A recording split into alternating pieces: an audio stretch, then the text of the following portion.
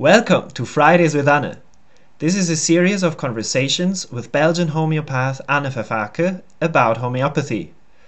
I will ask her curiously whatever confuses me in homeopathy, like case taking, case analysis, or theory in general, and Anne will answer according to her insights, experience, and most recent findings.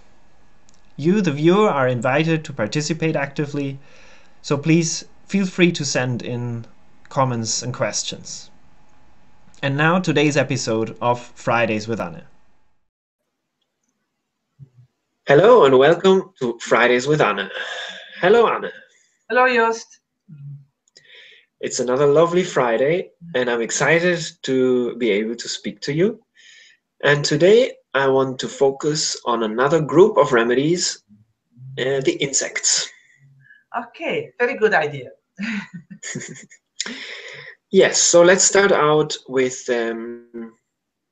what we have in homeopathy about the insects, please. Yes, it's not a surprise that I will say again, it's an enormous group. There are so many insects, more insects than people, you know that, and so many species. That's the thing we don't want to say, but I'm sorry, it's true. And the 10,000s again of species. And what do we get? That was your question. Well, we have apis, the well-known representative, and we have cantaris, which is more Spanish fly, more like a clinical remedy, and that's about it. I mean, we do have a few classical provings, like we have the mosquito killings. We have a few parasites. Yes. Like the bed bug and the flea. But also, if you read the provings, they're more or less clinical. They're not extensive provings, so they're hardly ever prescribed. Yeah. So that leaves us again with many species, and not too well-known group, but in the last decade, I must say, more provings were gathered, people collected the symptoms, more cases came up, and I do see them regularly. Again, are not rare at all. I mean, So that makes it all the more interesting, knowing that it's needed in many cases. Yeah. Yeah. So even in the animal kingdom, it's a vast group, the insects, right? Yes. And you named, I don't know, 5, 6, I didn't count now, but it sounds like a handful of insect remedies. Yes, we have more, but you know, to boil down the case to animal kingdom is not that difficult. I think we covered that. It's the easiest group probably to spot. Kingdom to spot, and within the kingdom then the problem starts, but even the sub-kingdom usually is not that difficult. Is it spider? No. Is it snake? No. Is it mammal? No. Then the problem starts. What else have we? Yes. Yeah. We have insects, and we then have like a vast area of sea creatures. We didn't touch that because that's like a bag full of different species, from the very, very simple, how to say, primitive, to mammals, and everything in between is in the sea. But then we're going to focus on insects, and insects also have actually very outspoken characteristics. But probably, most likely, the first group you will think of is spiders. They have similarity with spiders. So you might confuse insects with spiders, you mean? Yes, they're the closest allies. Yes, okay. Yeah, for some reasons, because a lot of people think that spiders are insects, which are not. So, this leads us to the characteristics that these insects have in common, and I'm not talking about the zoological commonalities, but the homeopathic group. Exactly. So, what can you tell us about that? Well, about insects, one could say in general, you know, they're more primitive, like mammals. You won't mistake with mammals, but with spiders, yes. Why? Because they feel small, they feel looked down upon, they're Uh-huh. abused. You know, they're mostly on this end of on the receiving end. If there's violence, not always, they can be very violent as well. But they do have a very distinct underlying sensation, the instinct, and that is the feeling of being crushed. And that's really a waterproof one. If that is the deepest feeling, the sensation they have, if something is difficult or something is going against their wishes in their life, or some trauma, how do you feel? How do you feel? How do you feel? The end of the story is crushed. They're crushed by it. Yeah, and it's not hard to remember because you know what provokes, what action provokes insect in a lot of people, crush them. You know, they just put their foot on it. Isn't that strange? But the insect, it is really strange. Yes, really feels like that. You know, they might start saying it's heavy, and you know, I feel looked down upon, but the end thing is feeling crushed. Yeah. You might have heard in other from other sources that the feeling is the basic thing is metamorphosis. Yes, exactly. Yeah. Yeah, but I hardly ever see it in an insect, I must say. Yeah, maybe in a butterfly. I don't know. It would be very peculiar, right, to hear some patient, some person express this transformation, so to say. But yeah, I heard that as well, and I was now just thinking of because I once went to a seminar with Jonathan Hardy. Yeah. About insects. Oh, you did. Yeah, and metamorphosis was also one of the aspects that he mentioned, and another one was an alien factor. Because if you imagine the insects being our size, then they would look really weird and strange. And you can have, he was saying that people with insect remedies can have dreams of aliens or of alien creatures. I can imagine. It's just that I haven't seen it in patients, but it's possible. And I've seen cases, not mine, where the word metamorphosis was not really spoken, but the process described was a metamorphosis. Maybe she even said, I think she even said the word, but that was a butterfly. But I do have some waterproof pointers that I do see in many patients, so I think they're reliable. So let's hear these first, and then we can also look at what might be, falsely associated with insects, or what we might hope to find but won't in insect cases. So maybe you will find them, but only maybe in particular species. It's not the whole group. Maybe some, like I could imagine that the butterfly would be more prone to the metamorphosis, although other insects have it also, not all of them, a lot of them. But the general features that I hear and about, I cannot say every case, but in many cases, men and women is, funnily enough, concerned about their hair. Hair, not on their body, on their head. Yeah, okay. Yeah, isn't that strange? Hair and clothes are very important. Yeah. And this can have different expressions, like they do have a lot of hair, but they feel they don't have enough, or they are afraid they're losing it. And sometimes they're losing it, but it can be a matter of age. In that case, it's not a disease. Like if a man is losing his hair when he's 45, it's not a disease. We're not going to give a remedy for that. Or a woman might complain that your hair, and all you see is like, at least 10 times as much hair that I have. You say, well, you're worried about not having enough? Oh my God. So you see, there's a focus on it. It is important to have this hair, to keep this hair, to have beautiful hair, to admire hair in other people, nice hair. It's a very strange focus, a very strange concern they do seem to have. And clothes the same. Yeah, and also an aspect that you wouldn't really associate at all with insects.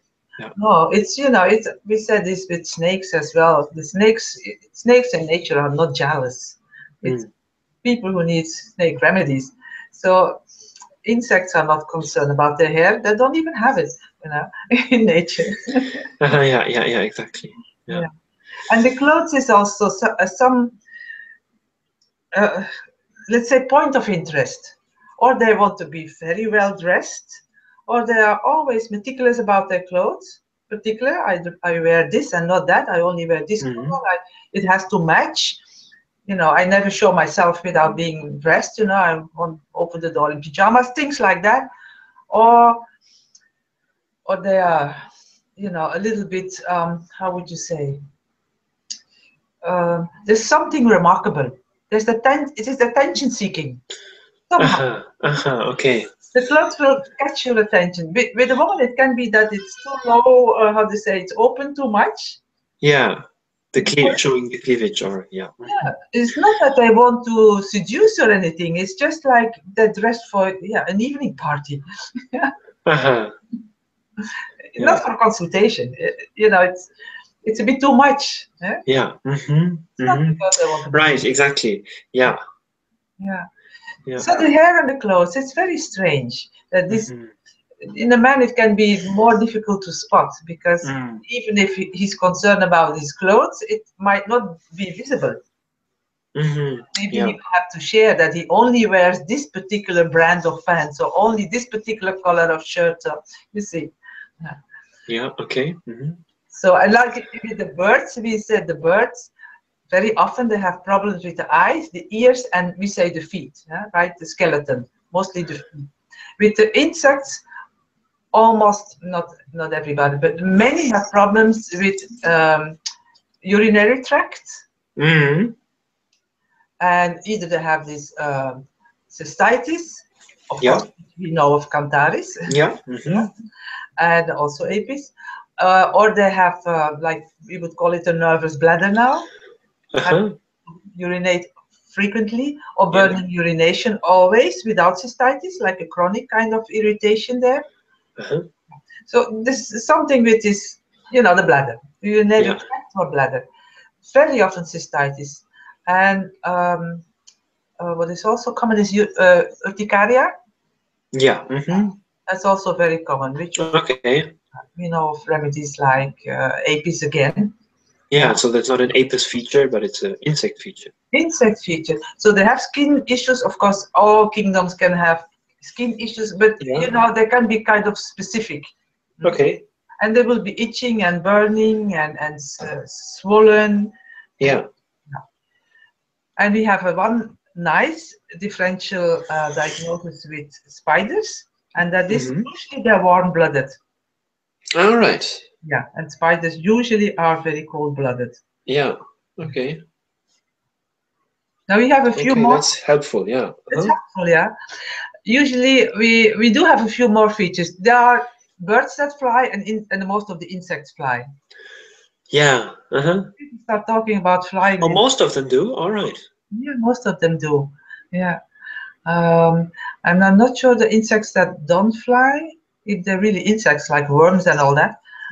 I mean, there must be a lot of bugs, beetles. Oh yeah, yes, beetles are.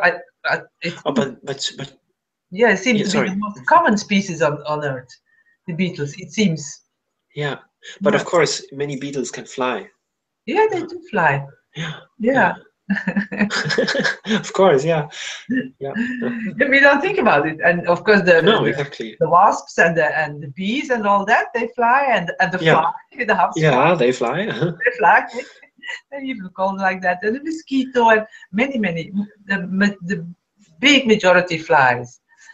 I'm even not sure if the ones who don't fly are real insects.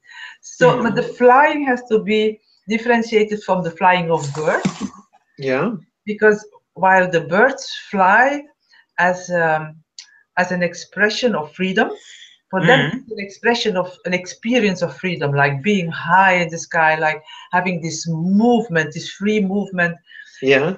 The speed, this wind, flying through the wind, or this soaring and seeing everything, and you know, that's the bird. While the insect is like flying from away from something, and the something is flying from the low, the dirt, the garbage, the stench, the sewage, flying away to something higher and better. Yes, okay. Escaping? Or is that not the right? Yeah, it's right. It's escaping, flying away, flying from the low into the higher, flying from the dirt into the clean. Yeah.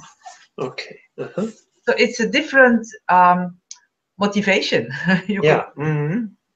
And they might talk half of your consultation about flying. Yeah. But the feeling is dirt, is stench, is decay, is garbage. That's the real feeling they have. And actually, that's for a lot of insects. That's where they feel at home, right? Yeah, yeah, well, yeah, of course. That's where even the pretty butterflies. Yes, that's where you find them. When there's decay, or when there's garbage, and they find the food, and So, but in the human experience, it's something, of course, they are ashamed of, that they try to hide, that they try not to feel, that they try to get away from. And so that could be the only part they show you. Sounds deeply psychotic also with the urinary troubles. Yes, yes, but it also sounds very, how to say, leprosy, leprosy, yeah. Because of the dirt and the disgust and the stench and the toilet and the garbage, the dirt, the filth. They might be, obsessed with cleanliness as a reaction. Okay, yeah. Or they might have how to say, a fear of infection. Yeah. And wash a lot and be okay. Yeah. Just because. Yeah. Or they might have a very strong aversion to those smells. That is something I think I've seen in most of the cases. The very strong aversion to all these disgusting things. It's disgust, and that's what will make you think of leprosy, and disgust. Yeah, I see. Yeah, I see what you mean. And they're sensitive to smells, and especially bad smells, and they will tell you what kind of bad smells. Yeah, and so it's not like exhaust of cars in the first place. It's really like the gutter, toilet, fishes, rotten flesh, Yeah. Okay. I see. All right. So escaping the dirt, escaping the ground to higher realms, and then this, which also shows in the sensitivity to smells, which could be against all these rotting smells, decaying matter. Yeah. But is there? There are more things. Some patients, this might be so much in the background, and it's not in the problem they come with. So the problem they have, the symptoms they have, might be something like, you don't want to hear it, like exhaustion. Yeah, I'm tired, for instance. Yeah. Something like that. I don't sleep well. It's very common things, and they might talk about this issue because that is what is in the foreground, and the other things might be so in the background that they won't even talk about it. But even in the foreground, they have the specifics. Like if they're tired, mostly they're tired because they overdo. They're very, very active. That's a bit same as with spiders. They have they're active, but they like activity. They love it. They love to be busy. And depending on the species, like the mosquito, I've seen a few mosquito cases. They like to do 100 things at the same time. That's what they say. I even had a patient who said, I do my household. She had 3 or 4 children, and she wanted to do some creative work in between. She was, I think, a sculpture in between, and she said, okay, I have a list, a to-do list, and in the morning I have like 7 minutes to clean the house, and I have 2 minutes and 20 to make the bedding. Then I have 10 minutes, and she would say 10 minutes, 35 seconds to do the ironing. No way. You ever heard that? And she liked it, to do it with such a speed, to get it off her list, Yeah. and then to do some creative work. It's not that she was stressed, that's the way she liked it. Yeah. After the further she came with exhaustion. What do you expect? Yes. Of course, it must be even in my head. It would be stressful. Yeah, but that's the way she was operating. And I had another person, a man, and he's like in his car driving. He has like 3 or 4 businesses at the same time, driving and phoning all the time, of course. And that's the way he likes it, like arranging things in his car with three or 4 companies at the same time. Yeah. That's his way of being busy. Yeah. Right. Yeah. People can say I'm busy, but there's a difference in busyness. Yeah. This sounds in the literal sense of the word restless. Yes. It's restless. It's a love of activity in almost all insects. It's a love for activity, and it's expressed mostly in their work. Not so much in sports, mostly in their work. I was going to ask, how about sports with them? Yeah, not so much in the foreground. Of course, it's activity as well. They like to move their body, but it's in their work because they want to, in their work, get some, how do you say, approval. More than that, their self-worth very often is dependent of how they function in their work. Not so much the result, not so much the end product, funnily enough, but it's how they work, that they get their self-esteem from doing their work the best they can. And being the best by putting so much effort in it. So very often they will be very good. But that's not, it's not a competition with somebody else, although it's animal. It's more like they want to be the best for themselves. Okay, but what I don't understand, if it's not about the result, how do they know then that they are the, or do they just say, I want to be the best at this? Yes, they say, I want to be the best. And they work very hard. If you ask for the motivation why they work so hard, they would say, I want to be the best. Yeah, okay. Yeah. And in the animal kingdom, we would expect that they would say being better than somebody else, but that is not so much on the foreground. It's not so much a competition with somebody else. Of course, being the best is still animal. If you're the best, somebody else is not the best, right? Yeah. Yeah, of course. Yes, but it's not so much jealousy or envy or trying to get the other one out of the way. It's like by being the fastest, the hardest working person, you are the best by your effort, by your sheer effort and talents. Okay. And they enjoy it. Yeah. They won't complain about it. They enjoy it. That's all generalizations, but I mean that's what I see with people. This effort they put in, they won't complain about it. That's the good thing of it. Sometimes the restlessness can be inside, so they're not all over your place in the consultation, but they will say like they have this buzzing inside. That's very telling. Okay. Yeah. Yes. Like inside there's this movement, this small movement, there's something like nervousness inside, but nobody can see it. This drive, this. Yeah, and it feels like an inner, how to say, like oscillation, like trembling inside, but it's very subtle. And they say, I always feel this.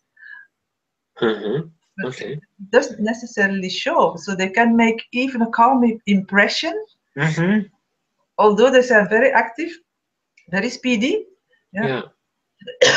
Sorry, but it won't show. It doesn't have to show. Okay. Wow, that's already a lot of commonalities of this group. Yeah. Should be not too difficult to spot them in theory. No, I don't think so. If you like the overall group, I think it's not too hard to spot. Of course, the problem always begins with, and then what? Exactly. Before we get to that, I mean, you already mentioned the differential diagnosis with spiders, Yes. with birds, maybe. Are there other groups we can mistake them for?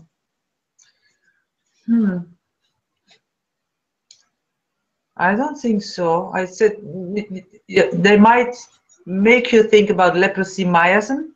So your idea might go to leprominium, because it's, if the dirt and the garbage is on the foreground, and you know, there's shame about it, there's guilt about it, you might think in that way. But basically, they're too, how to say, they're too assertive for that. You see, if they feel attacked, they will get back on you. Yeah. They might feel victimized, but a lot of them can be very angry and very nasty. Yeah. So when they're cornered or they feel in danger, they will fight back. Yeah. Yeah. Okay. And we know that from you know, the bees. Yeah, if they're in danger, they sting. Yeah. Wasp or other insects, you know, when there's a danger, they will put the poison in you or sting or do whatever they can. Yeah. Yeah. Of course. Yeah. Even if their life is not threatened directly. Yeah. Even so. Yeah. Yeah. And one more thing I wanted to add: the exhaustion, funnily enough, is mostly on the physical level. Their mind is still clear. So even if they're physically exhausted, they still have like a clear mind. Okay, so in other words, no confusion. Not often. I don't exclude it, because it's never, how to say, absolute. But normally not because they're tired and they can't think and concentrate. No, normally, like, their body is exhausted, and you understand why, but the mind is still clear. Yeah. Yeah. Okay. Right. Okay, so once we figured out then that this must be an insect remedy. Yes. If we just go to our Materia Medica, it should be easy enough to find the right remedy between these 6 remedies. No. Yes, and not even. I told you, Cantaris is only the clinical picture.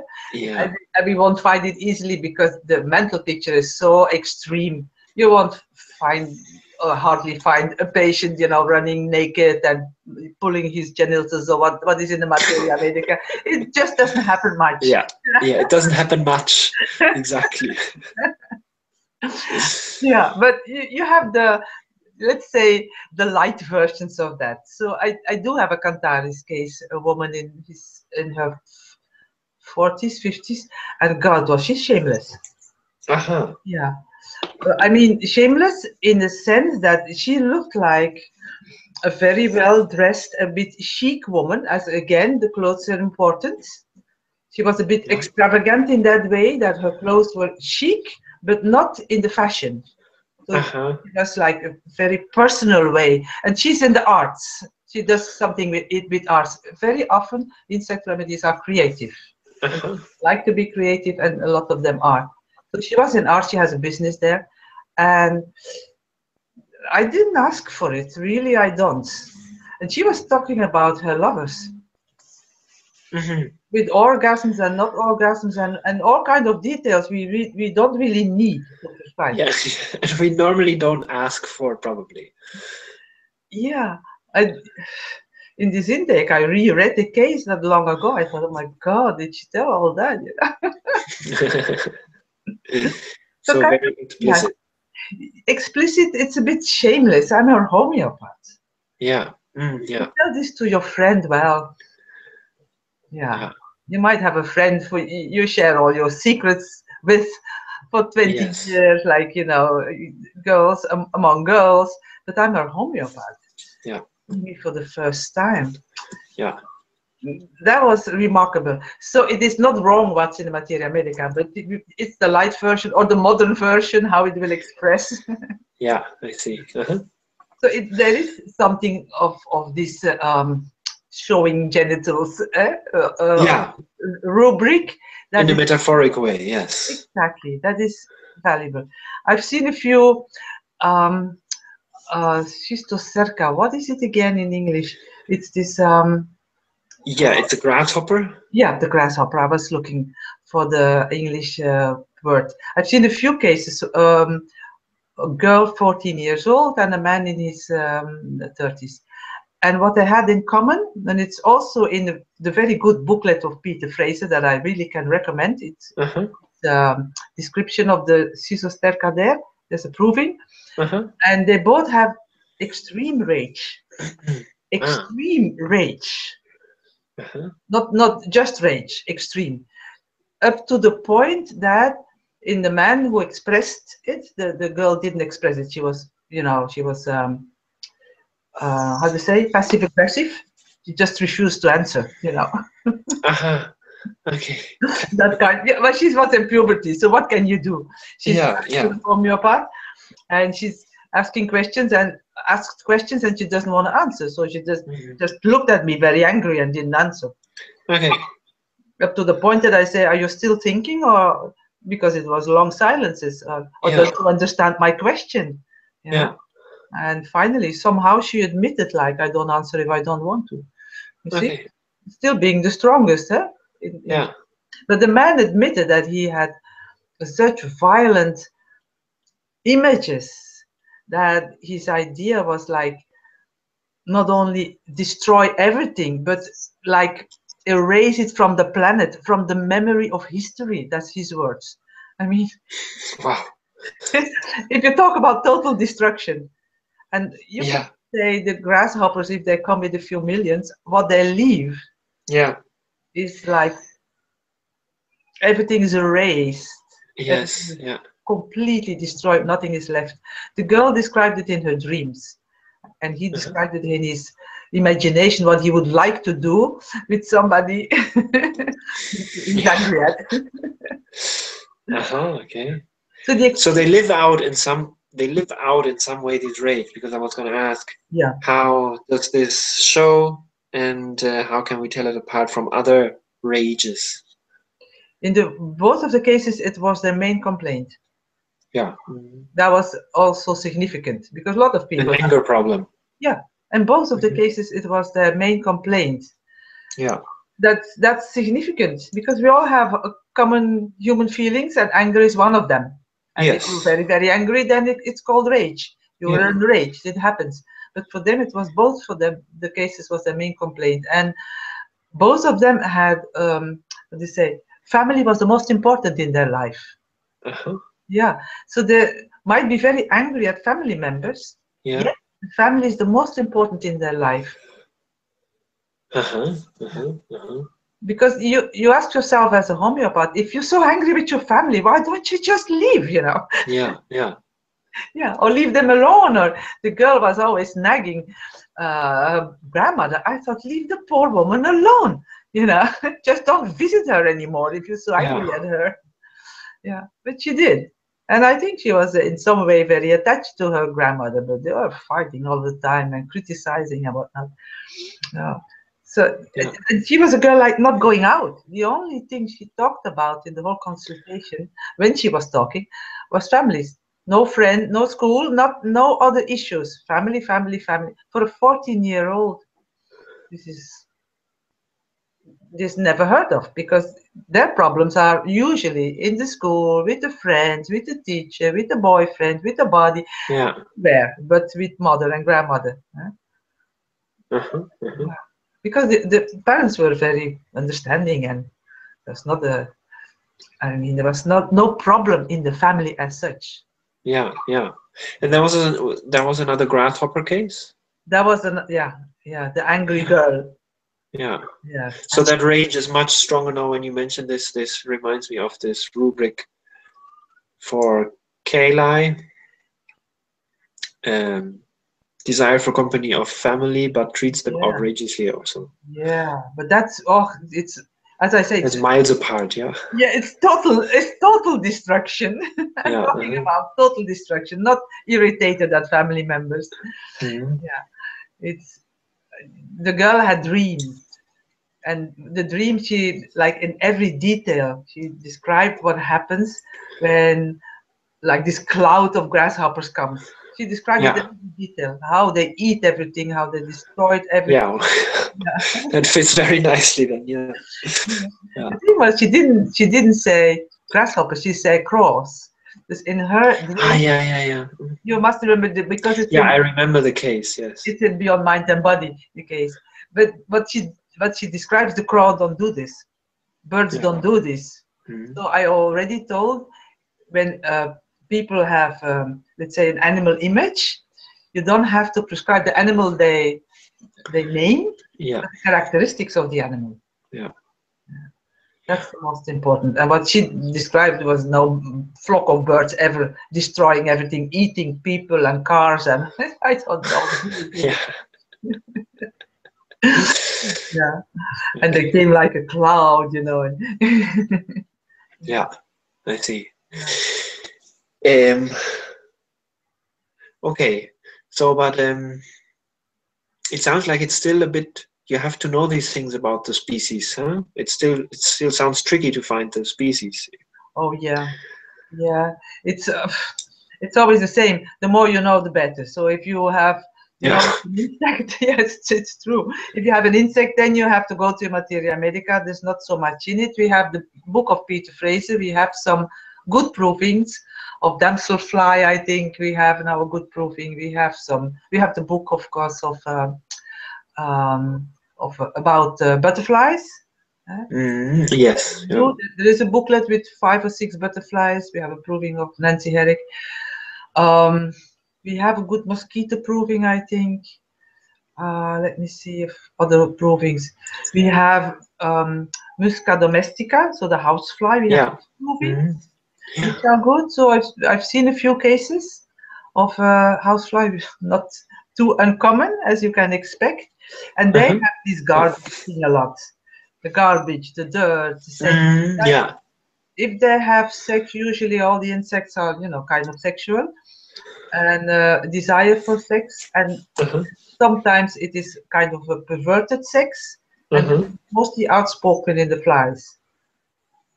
When it's you know, it's a bit kinky, All right, that it would be in the flies. And I have a case I remember where this more than sensitivity, like the very being upset by the smell of decaying flesh in somebody who died. They were really upsetting. Of course, combined with the hair and the bladder symptoms and all that. But you always have the general features and then something specific. In apis, I've seen 2 different pictures, whether it's a male or female, whether it's the queen bee or it's the worker. Different pictures. The worker is like the worker. Everybody should do his job, you know? And the queen bee, well, it's the queen bee, right? I see, She's haughty, dictatorial, etc. And I've seen both. In the Mind and Body, I think there's a queen bee. There's an apis case. My class is the best. She was a teacher, eh? Yes. Of course. Perfect class, and also she was just like, you know, she comes from a chic boutique, you know, from very fashionable and all made up, and she's a teacher in you know, in a primary school, or even, I don't know, I think 6-year-old or something. It's not like you want to be the course. For your students, your adult students, would be different. Exactly. But it's the same remedy, right? It's the same remedy.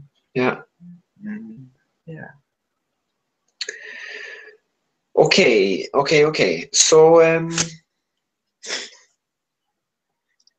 I think that's it. What we can say about the insect group, unless you want to add something. Well, sometimes, you know, the patient helps you a little bit. You remember the Vespa case we did? Well, in that case, of course, Sometimes they do. Sometimes there is a very, very, very strong aversion for insects in general, and they might name a few. And in her case, she named one that was good. but she also said she had a needle phobia. Yeah. Yeah. So even if you wouldn't have named the insect, we knew that we had to look for an insect that stings. That stings. Yeah. So it makes the group much smaller. Yeah, it does. Yeah, exactly. So sometimes they name a few characteristics of the insects they need, and that's also helpful. Yeah, of course. Okay, so this Friday we spoke about the insect group with their representatives that we have in homeopathy, with the group characteristics, with differentials for this group, and how to find out the species once you know it's from the insect group. Great. I have a much clearer understanding now, and I hope that our viewers also do.